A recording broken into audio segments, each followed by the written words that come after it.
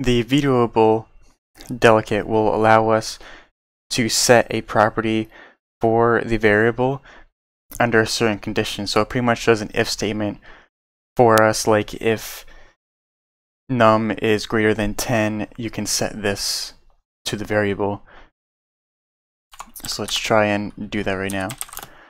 We're going to put a number, and we're going to make it an int by delegates dot vetoable, and we're going to put it as 11. We get a property, old value, new value, and we're going to do new value is greater than 10. So what this means,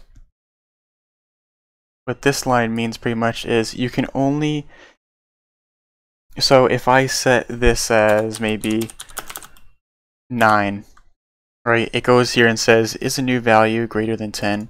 No, keep the old value. But if it's greater than 10, so it's 11, it'll set it as 11 because that's greater than 10. So we'll code this up.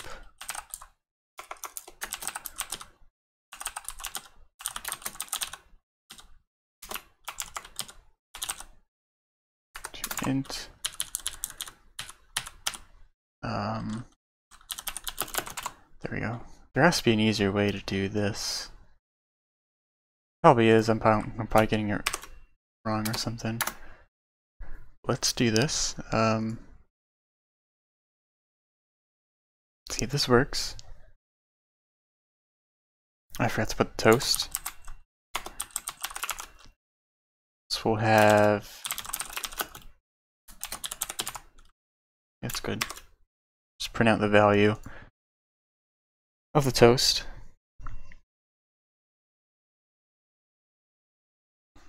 We're going to put 1. Or now it gives us 11. Put an 8. Gives us 11. If we put 11, you know, it gives us 11. But if we put 12, it'll give us 12, 15. It'll give us 15.